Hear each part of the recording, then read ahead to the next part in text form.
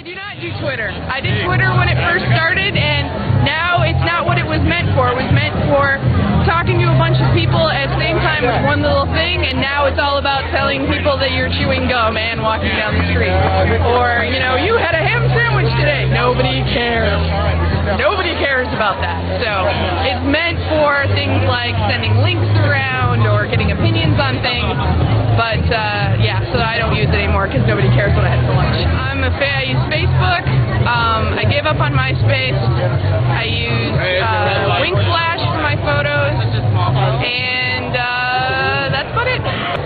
This is my first year here. I got here early in the morning and went to the painting party at the Hales. That's right. And took pictures there, and then wandered in and got a press pass.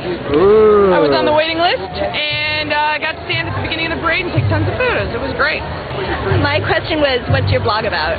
Oh, my blog is about being a geek girl that has originally from Chicago, moved to LA, and now is living in Seattle.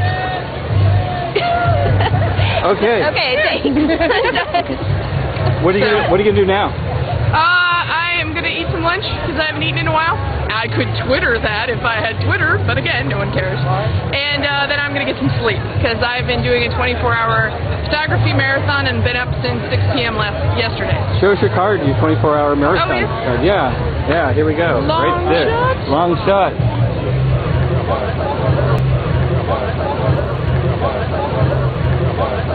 Photography Center Northwest on 12th in Capitol Hill, and it's taking one picture an hour for 24 hours.